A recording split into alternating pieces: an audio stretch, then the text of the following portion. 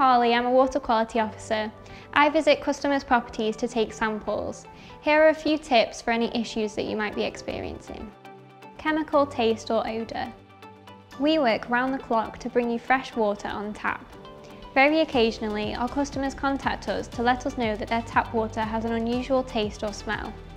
Some plumbing materials that come into contact with the water supply in homes can give water unpleasant tastes and odours. When water comes into contact with plastic or rubber pipes or fittings, small amounts of substances may dissolve into the water.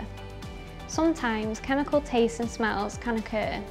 This could be due to changes in water pressure or deterioration of tap washers.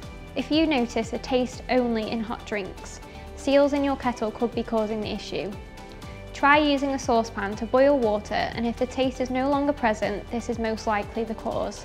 This will be more noticeable with new kettles and should go away with time, but try boiling fresh water each time to reduce the issue. Rinse new kettles well before using them.